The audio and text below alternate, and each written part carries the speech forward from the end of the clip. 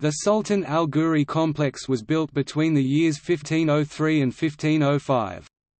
This huge complex consists of a Khanqah, mausoleum, Sebel-Qutb, mosque and madrasa and is located at the Fahraman Quarter, Al-Muiz li Din Allah Street in Cairo, Egypt. The structure lies on both sides of the Al-Muiz li Din Allah Street, with the Congregational Mosque Madrasa built on the western side, and the Khanqah Mausoleum Sebel-Qutb on the eastern side.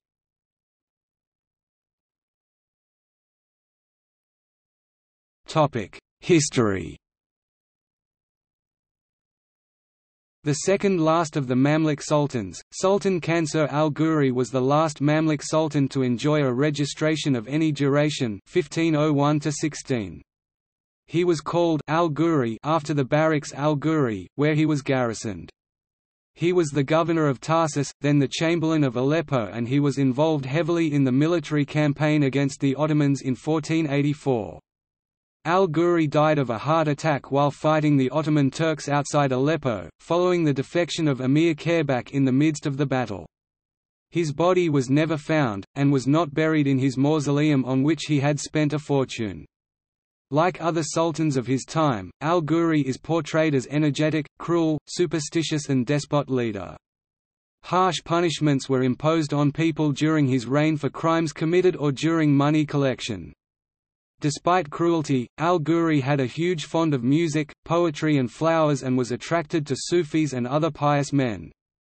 He was a great patron of architecture, and a man of refined cultural tastes.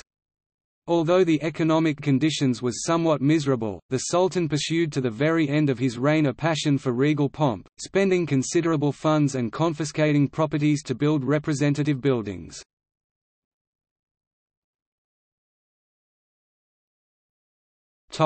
Layout.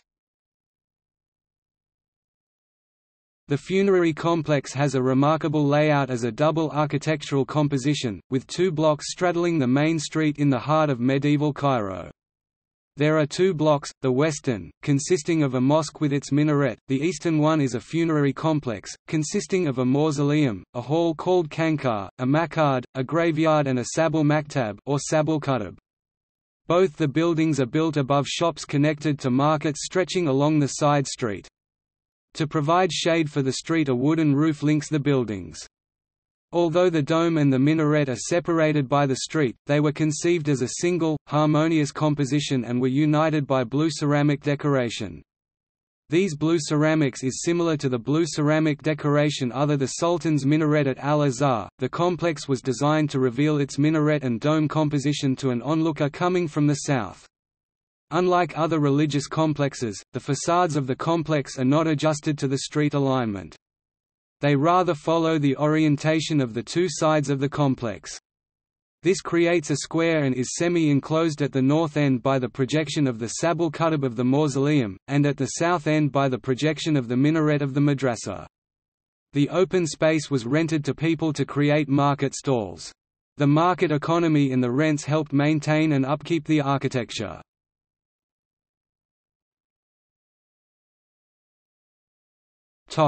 Mosque.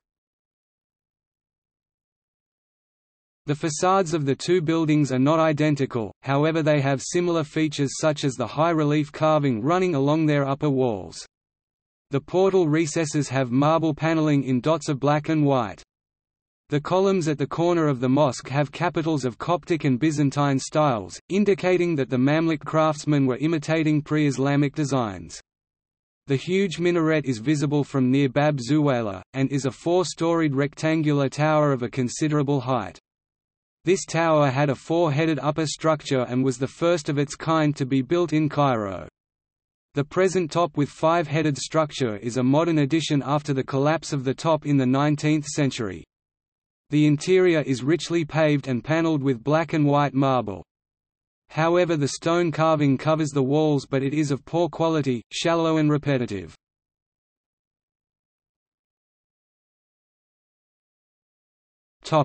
Khanqah and Mausoleum. The main facade of the funerary compound is panelled with recesses crowned with a rectangular muqarran's crest, including windows of various shapes. The main portal leads to an unusual vestibule with two opposite entrances, the one on the right-hand side leading to the mausoleum and the other to the Khanqah. On the northern edge a sabal qutb projects into the street with three facades. The mausoleum on the south side of the interior presently has only its rectangular base and transition zone.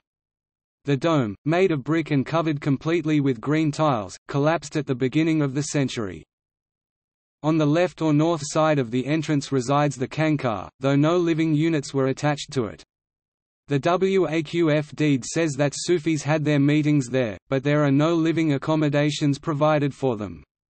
However, there are a few living units attached to the madrasa across the street.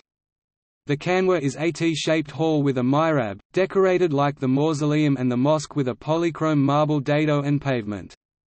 Each of the three mihrabs of the complex has a distinct pattern of marble mosaics. The polychrome marble pavement of the sabal, displaying a dense composition of 20 pointed geometric stars, is one of the most elaborate in Cairo.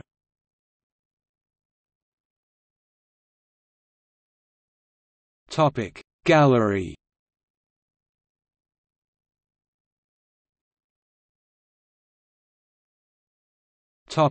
See also: Timeline of Islamic history, Islamic architecture, Islamic art, List of mosques in Cairo, Wikala of Al-Ghuri.